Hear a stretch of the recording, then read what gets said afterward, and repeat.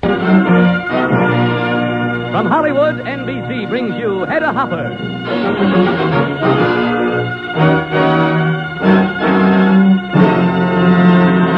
Hedda Hopper, who daily reports to 30 million readers in America and 8 foreign countries, now reports to you on the air.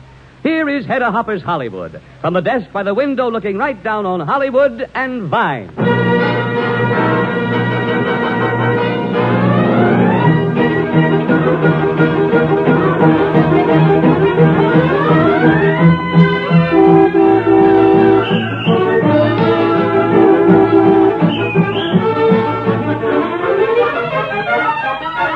And here she is, Hedda Hopper.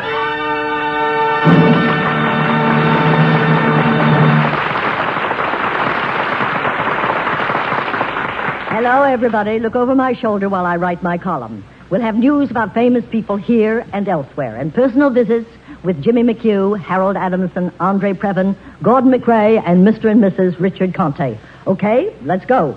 Danny Kaye plays the life of Hans Christian Andersen on the screen with that beautiful ballet dancer of red shoes, Morris Shearer.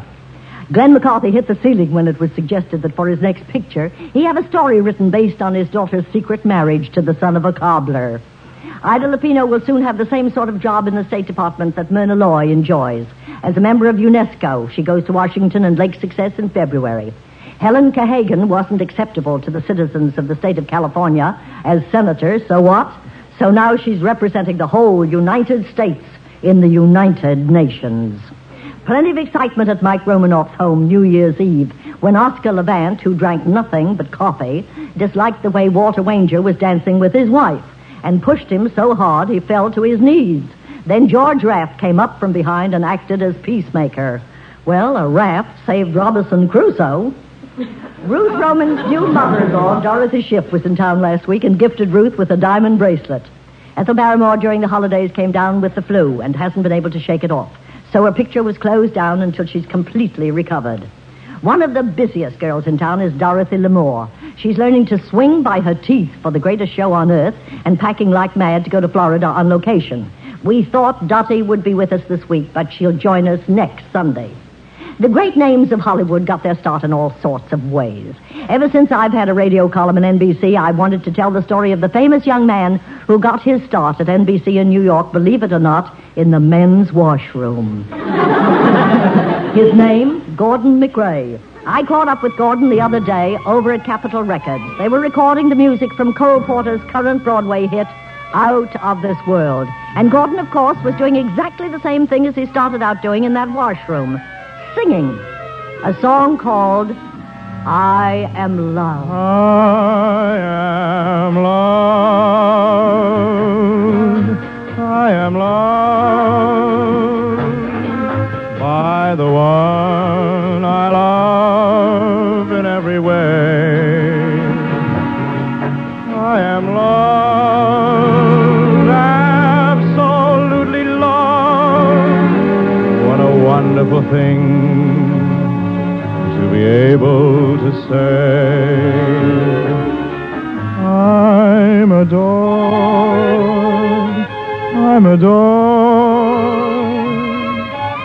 by the one who first led my heart astray. I'm adored, absolutely adored. What a wonderful thing to be able to say. So ring out the bells and let the trumpets blow and beat on the drums, for now I know I am loved.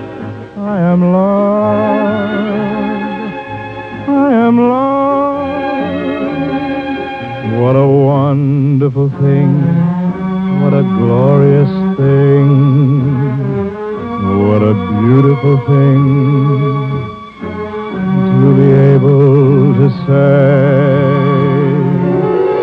So ring out the bells and let the trumpets blow and beat on the drums, for now I know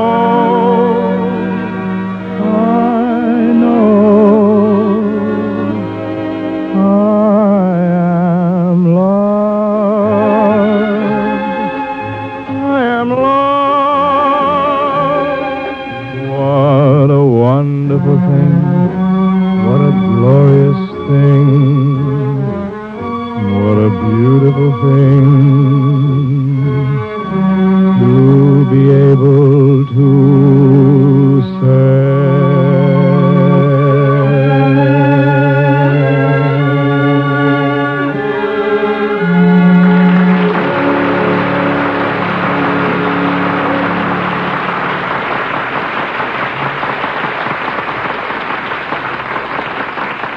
Yes, Gordon, you are loved.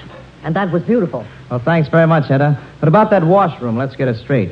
I was working as a page boy, and I used to run in there for a quick smoke, where the boss wouldn't catch me. Then somebody spotted you and made you a model for a cigarette ad. Well, not exactly, Hedda. You see, I was singing away when a fellow from Horace Heights band walked in. And, well, that led to my very first break. So, you see, it never pays to keep your mouth shut. Oh, by golly, that's a good one. It certainly was, and thanks, Gordon McRae. Back at the office, I wrote this advice to NBC page boys. Gordon McRae has been voted one of America's top 10 male singers. He's a big star at Warner Brothers who produced Operation Pacific. Yes, your co-worker is on the top.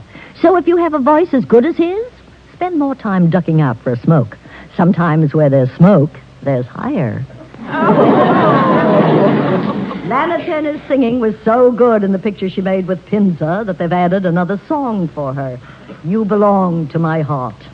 Hollywood will certainly roll out the red carpet when Lord Beatty arrives here to visit Merle Oberon. Collier Young's telling friends he'll marry Joan Fontaine as soon as she's free, but he's not yet divorced from Ida Lupino. Nancy Guild hasn't set the marriage date with Ernie Martin, producer of Guys and Dolls in New York. She hopes he'll come west so they can have the knot tied here. Sally Forrest was all set to marry her agent, Milo Frank. Now she's very indefinite about it. Could it be that her agent got her so many picture jobs that she has no time for matrimony? Deanna Durbin and her new husband returned to Hollywood in March. The word genius gets kicked around a lot out here. It's a word I try to avoid. But I've no reservations about using it in connection with a young man named Andre Previn. I haven't been seeing Andre much lately. His last picture was Three Little Words at Metro. As musical director, he scored and conducted the music for it, and he's a candidate for an Oscar. And guess how old he is? 21. Well, as I said, I haven't seen Andre much lately, but the other day I caught him walking down the street, and immediately I thought of the last time we'd met. It was on the set, and during a break, Andre sat down at the piano.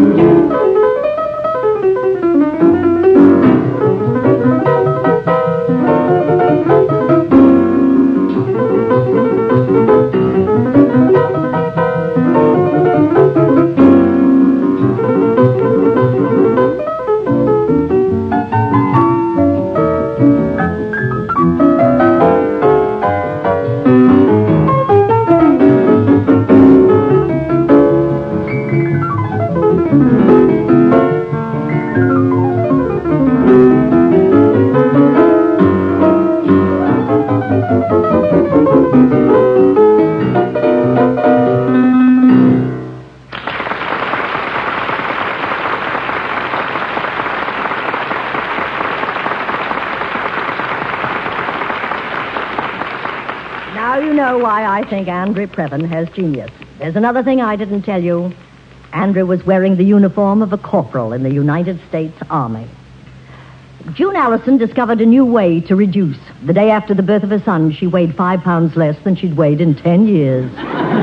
She said having a baby is much easier than making pictures. Dick Powell doesn't agree, and he took off for Palm Springs to rest. It's a wonder Gypsy Rose Lee was allowed to finish her engagement at Las Vegas. She took her 5-year-old son along and put his electric train under the Christmas tree in the lobby of the Desert Inn Hotel. All the men left the gambling tables to play with the train. John Wayne's in Mexico for 10 days visiting his wife, who's been ill 4 months. I asked John how he became the #1 box office star, and he replied, I guess I just got out of bed every morning and went to work. In the past few years, the name of Richard Conte has loomed bigger and bigger on the Hollywood horizon. And well it might. He's a fine actor, one of the best. There's another Conte in town whose following is, so far, has been limited primarily to stage audiences, but whose critical notices read as extravagantly as her husband's. She's Ruth Conte, Dick's wife.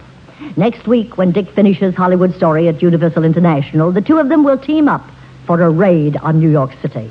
Objective, to find a play which they can do together. Being heartily in favor of husband and wife teams, I paid a visit to the Contes. I wanted a world's preview of Dick and Ruth starring together for the very first time. Thieves' Highway?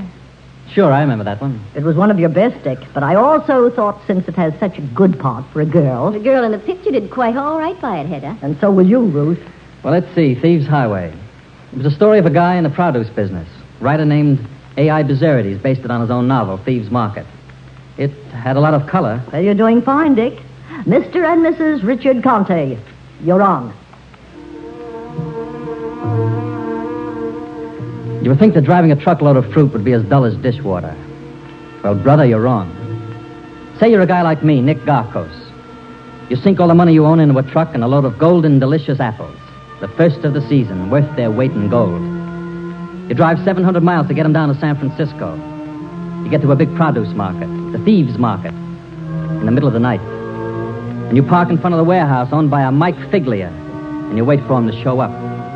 But you've had no sleep, and you're dead on your feet. You've got a fresh cut on your neck where you bumped against your truck. You wipe your hand like that on your neck, it'll give you blood poisoning. Huh? Well, what's the matter with you, sister? There, you did it again. Well, your neck's cut, dopey. Oh, that's just grease. Don't touch it. It's blood. Come on with me and I'll fix it for you.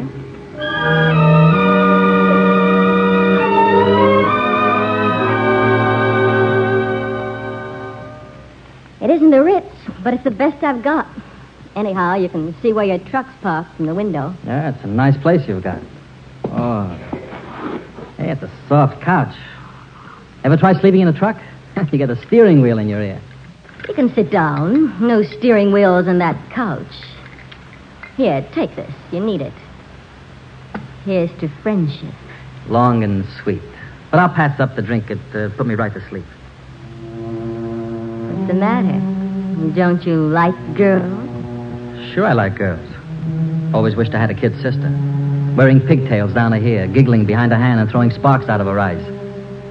You were somebody's kid sister once. And look at me now. You look nice. Nice face, nice eyes. You look like chipped glass. Do I? Yeah, how do you feel inside when you look like glass? I feel fine. I'm sorry, I didn't mean to hurt your feelings. Don't touch me. Why did I do that? Here, hold still. I'll fix your neck. I got some iodine. How did it happen? I'm trying to jack up my truck with the back of my neck. You know, I got apples on that truck. Beautiful apples. I sunk every penny I have into... Ah! Hey, that stuff stings. I'm sorry.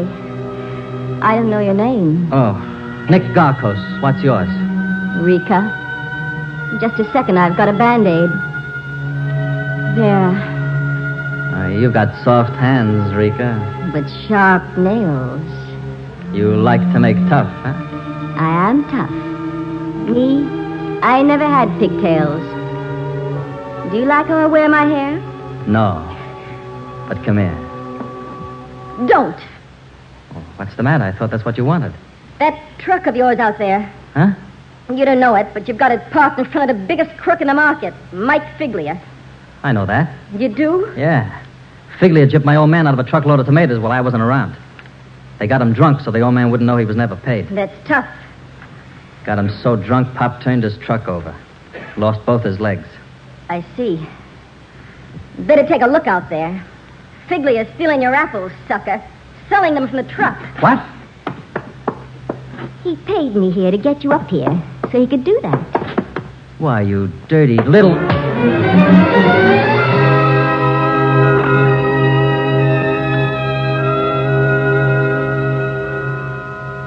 I'm not stealing your apples, Churros. I'm selling them. It's strictly legal. You've already sold them, you mean?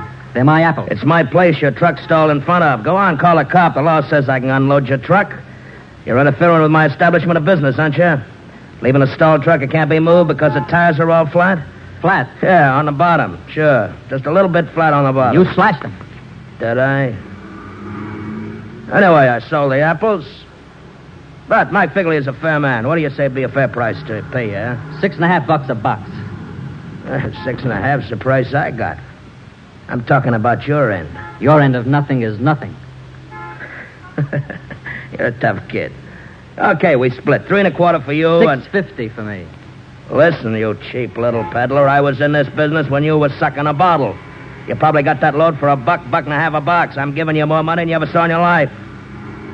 When'd you ever make more than a day's pay, you truck jockey? Look, Figley, you don't know me, but I know you.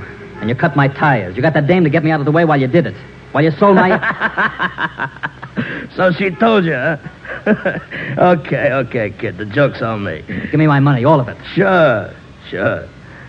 After all, like I say, Mike Figley is a fair man. Here. You see? I like you. I don't like you. $3,900. Here. That's quite a killing. Only take good care of it, Jocko. Don't lose it.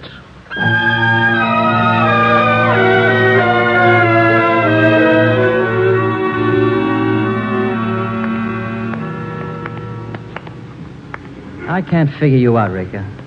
You set me up for Figley at a jiffy and then tell me what he was doing. Why? I wore pigtails once. But that was a long time ago. You're not really tough. Who do you think you're fighting? You're only taking it out on yourself. Well, what's breaking you up? What's so funny? Isn't that sweet? He wants to save me. Go ahead, lover. Tell me what a bad girl I am. I'm lost unless you save me. Look, I don't care. I'll never see you again after tonight. That's right. Never again. Kiss me goodbye. Goodbye, lover. Nick, look out!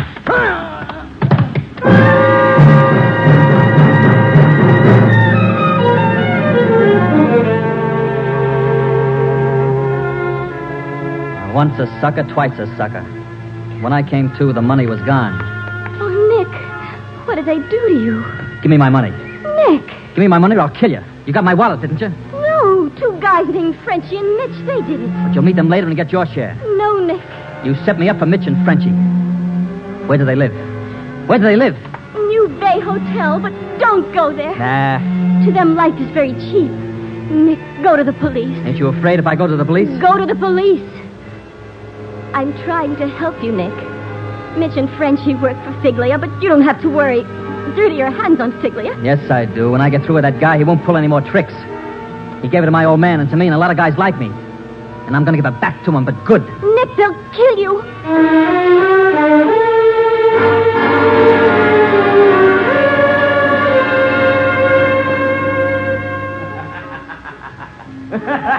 I caught up with Figley in a little bar. He was very pleased with himself. He stopped laughing when he saw me. I had an axe handle I picked up in the truck. Go on and laugh, Figley. It's good for the lungs. Finish your drink. Suddenly, I don't like the company. I'm leaving. Sit down. Listen, cocky boy, you got your money. There are 10 witnesses. I know you got it. That's right. I gotta shut up. You crazy? You broke my hand with that axe handle. And does my pop have to shut up? You cut off his leg. Put your hand back on the table. I'll split your skull. No. Put it down. No, don't hit me no more, please. I was going to pay your old man. I was going to show you the check in my office, but... Here's the cash. Here, you see, I'm paying you. What about the dough you rolled me for? You had Rika set me up for those guys, didn't you? No, they did it for me. She didn't know nothing about it. But I'll make it right to you. You see? This pays for everything, don't it? Here. Oh, why don't you take the money? Not before I pay you first. For my pop! For my pop! For my pop! For my pop! For my pop!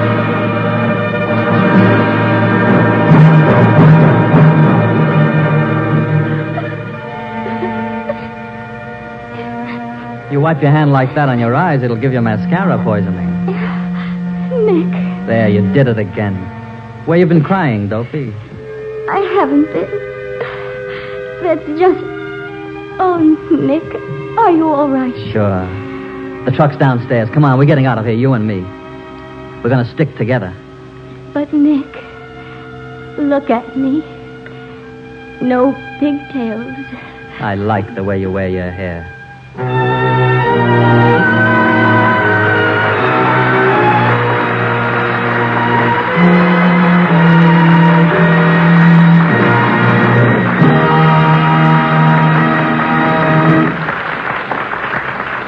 Thank you, Dick and Ruth Conte, and good luck in Manhattan.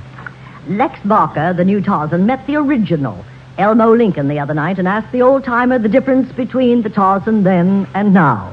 Replied Elmo, "In my day, our lions had teeth."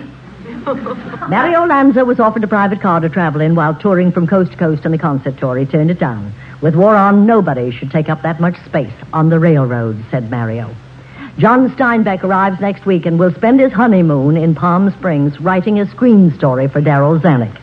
This afternoon, Spike Jones signed a contract with NBC for an hour's TV show which starts February 11th. On Thursday night, I went to the world premiere of 20th Century Fox picture Halls of Montezuma, a story of Marines starring Richard Widmark. As part of the occasion, Tony Martin sang the Marine Corps hymn, and I pricked up my ears when I heard that he was singing some new words. The next morning, I looked up the two men responsible. They were top songwriters Harold Adamson and Jimmy McHugh. Now, Hedda, don't think for a moment we thought we could improve on the great Marine hymn. We didn't change any lyrics. We just added to them. Yes, you see, we felt that since Iwo Jima and Korea, there was a lot more to be said. Well, Harold, you two certainly did a beautiful job for the Air Corps. I know when you wrote Coming In on a Wing and a Prayer. Well, thank you, Hedda. Now we're real proud to be able to pay our tribute to the Marines. Jimmy, they and the rest of the boys certainly deserve every tribute we can give them right now. How do you think America will like these new lyrics? Well, Hedda, let's find out right now. Let's put it on the air. That's fine. It's a world premiere.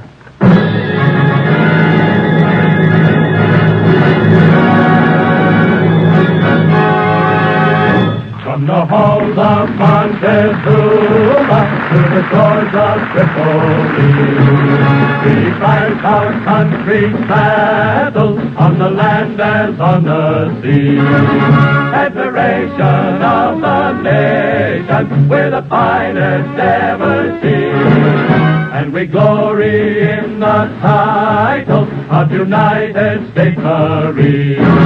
From the halls of Montezuma to the shores of any sea, you will find the fighting leathernecks pushing on to victory.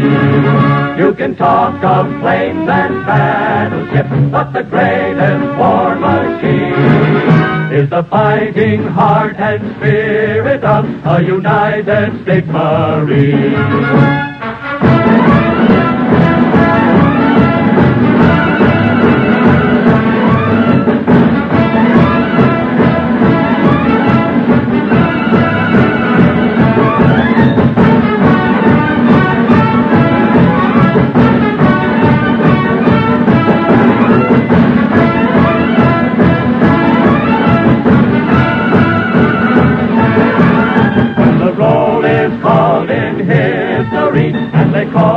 Fighting men, all the ones who died for liberty will be marching once again. They will sing to young America, make them know what freedom means, with the story of the Leathernecks, the United States Marines.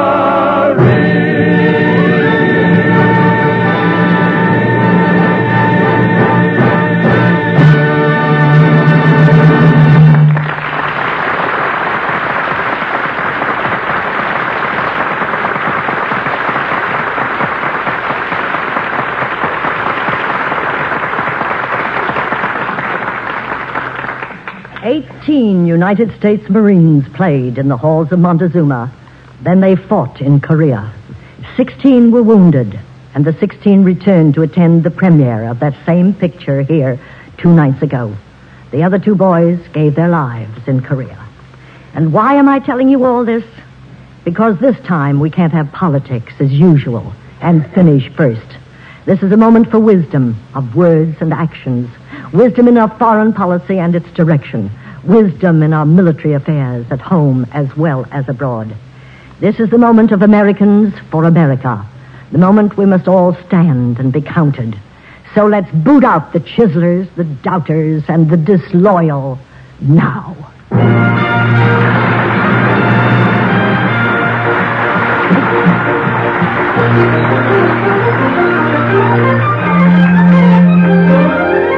NBC will again bring you Hedda Hopper with news of the stars that make news. We'll visit with a woman who made history in Manila during the last war. Her name is Claire Phillips, and she was an American spy. There'll be a dramatic highlight by last year's Academy Award winner, Dean Jagger. And to top it off, a hot and heavy argument with Dorothy Lamour. Good night, everybody.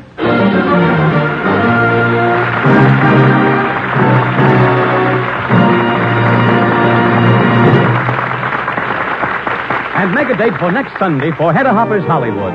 From the ringside seat, the desk by the window looking right down on Hollywood and Vine.